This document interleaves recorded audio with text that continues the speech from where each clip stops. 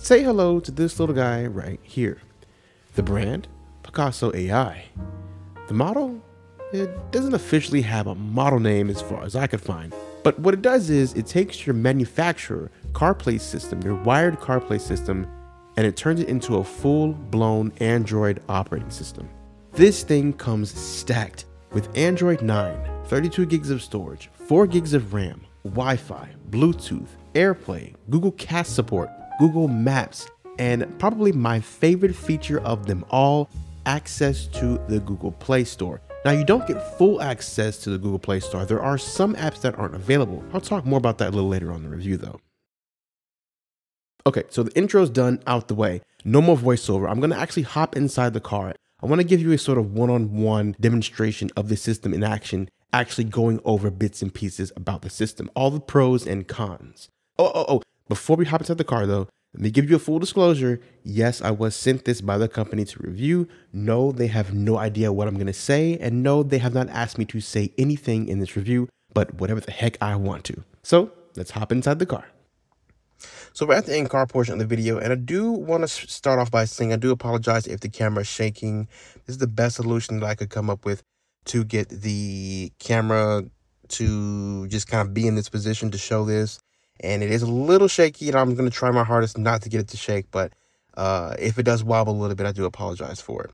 So secondly, let me go ahead and start this portion off with me giving an overview of this system and what I like and don't like about it. So what I do like about it is its intended purpose of being something that you actually watch YouTube videos, Netflix videos, you're watching content in the car, of course, while parked.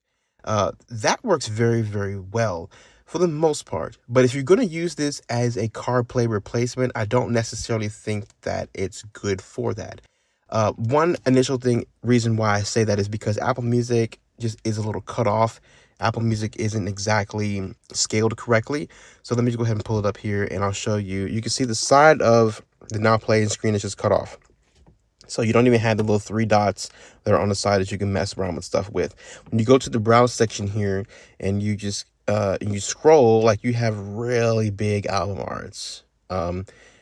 It's just really big. But besides that, it does work. It does play your music. Your steering wheel buttons work. I'll pull this up and just prove to you.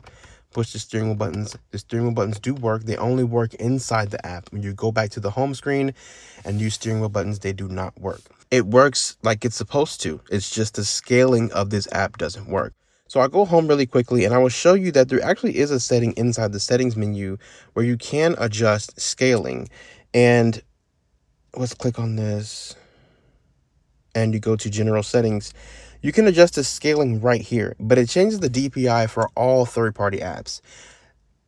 Apple Music is really the only app that has this problem. So when I actually make Apple Music look correctly, it messes up all the other apps. So that's kind of a lose-lose situation right there.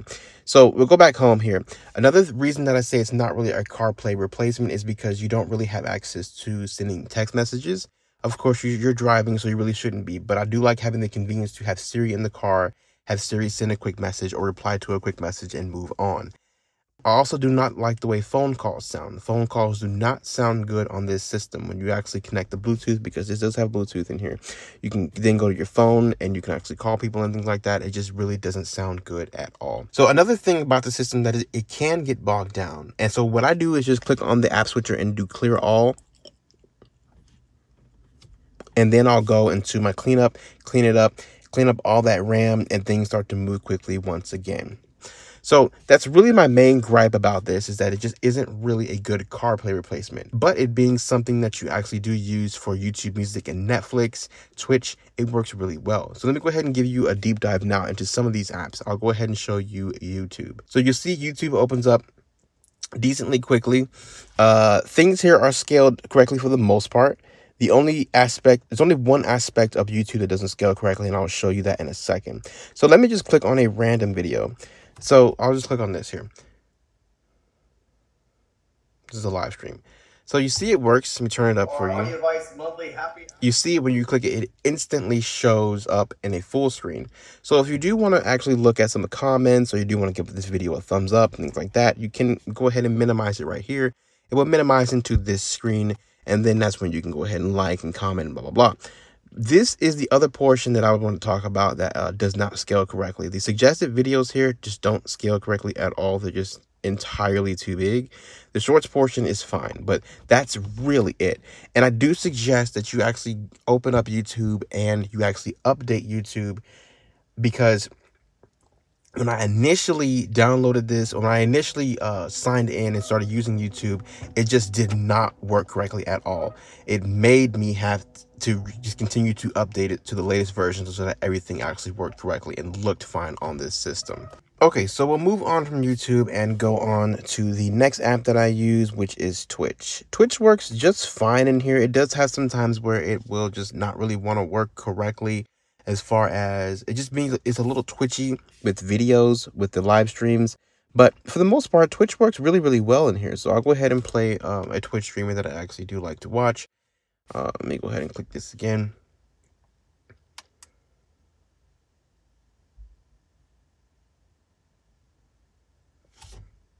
Going by myself? And you see here, it's working. It's playing her video, it's playing the live stream, it's playing it just fine. When you click here, you do have access to, there we go. You do have access to, you know, everything that you can see on, click it again. Everything that you see on Twitch on your phone, it's right here. And if you did want to watch the chat while in here, boom, you can double tap and bring the chat up right there on the side. But other than that, there is nothing really wrong with Twitch. There isn't any scaling issues with Twitch. Twitch actually looks just fine. Nothing wrong with the way that Twitch looks and the way that Twitch works. I'll show you these sections here too. It looks fine. So I'll go ahead and go home, and then we will open up the next section, which is going to be Netflix. Now, Netflix is honestly the most consistent performing app on here. It just works very, very well. It loads videos up quickly. It plays them. It just looks really nicely. Netflix is just a really nice app on here. So I'll just show you. I'll load up an episode of Nailed It, or I'll continue watching this episode of Nailed It, and it just plays instantly. No problems. I have no issue with Netflix at all. It doesn't have any scaling issues. It doesn't have any buffering issues. It just works very, very well. So I'll go ahead and go on to the next app, which is going to be HBO Max. Now, HBO Max is the worst app on here, and I guess that's kind of consistent with how HBO Max performs on other platforms as well. But HBO Max does not work correctly at all. It does not scale correctly, and you'll see in a second when this loads up. It doesn't scale correctly, and it just looks terrible. You see here, it's just extremely too big. And then I'll go here and actually just play something. I'm not even logged into HBO Max anymore because of how bad this works. So I'll click on here and I'll show you another problem with HBO Max. I'll just play this free episode here. It's probably going to load an ad up. Okay, so we'll have this playing here. I don't even know what show this is. So the major problem I have with HBO Max is that it just doesn't scale correctly. But when you actually leave the app, so I'll leave the app and I'll go home. And I'll stay here for just a quick second here. Okay. Now I'll go ahead and open up HBO Max again. HBO Max just doesn't work after that. Like, nothing works. It's just frozen and nothing works. You know, you can't even go back. You know, it's just doesn't work for some reason. So the only thing that I could really do is just click this menu here and go back this way, and then click the show again and restart playing it in order for it to work. But yeah, HBO Max just doesn't work correctly in this at all. Okay, so the next app that I want to go ahead and show you is Prime Video. Prime Video works really well. There's no scaling issues with Prime Video at all. It's just nothing wrong with Prime Video. It works.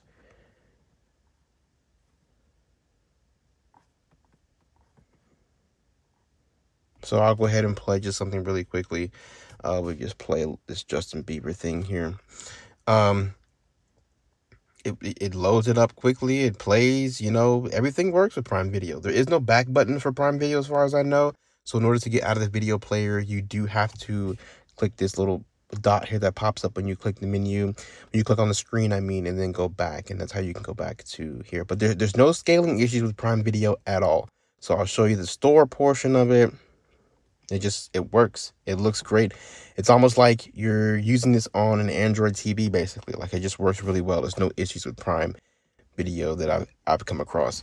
So I'll go ahead and go back home. That was really quickly because there's nothing wrong with Prime Video. Paramount Plus. There is a slight issue with Paramount Plus, but it's not a big deal. So I'll go ahead and let Paramount Plus load up, and I will explain what that is in just a second. And as you'll see here, as it loads in, the one issue with Paramount Plus is the top portion does not scale correctly, which I'm okay with, because if it did, it probably would be way too big. But you see here, it just doesn't work at all. So you see shows, movies, news, and you have watch now, all that stuff just bunched up there. So if you did want to click on one of those submenus of shows or movies, you have to scroll down and then scroll back up, and then you can click on shows, movies, and news. But other than that, it works fine. I'll show you the live TV portion of it, and I'll just play my local CBS station really quickly. Loads quickly, shows up, and it just plays my local CBS station. Instead of using aloe or baby wipes or powders. So my stomach is rumbling. I don't know if you heard that. I'll go back here to the home screen, and then I will show you what it's like to just play an episode and how quickly that loads too. So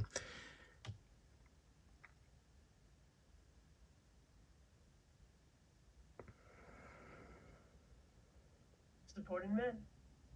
That's what it's all about. So yeah, there is also no back button for Prime, for Paramount Plus. So you do have to click this and go back here. So yeah, it works fine. There's nothing wrong with Paramount Plus. It works well. I will go ahead now and show you Philo. I don't use Philo so much because I'm not really a live TV person. And when I do watch live TV, I prefer to use YouTube TV. But YouTube TV is not a part of this. You can't download this from the Play Store. So that's a big bummer. But Philo works and scales correctly just fine too. I have not run into any scaling issues with Philo. If I go back up here and go to the menu, you'll see I can show you the guide, and then I'll scroll down here and there's just no issues with it. I'll go back up to the guide here. I'll show you top. Yeah, it's just nothing wrong with it. And it actually has a time here. I like that. It actually has a time right there in the top portion, because it's another thing with this is that you really don't have quick access to time. So say I have nothing saved. So I'll go ahead and just play a quick channel. I tend to watch MTV Live when I do watch Philo. So I'll go ahead and show this really quickly.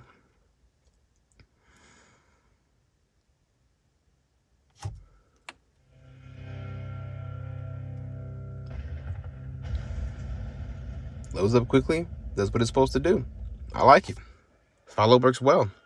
So I'm back in the studio. I'm going to go ahead and end the video off with the crispy voiceover.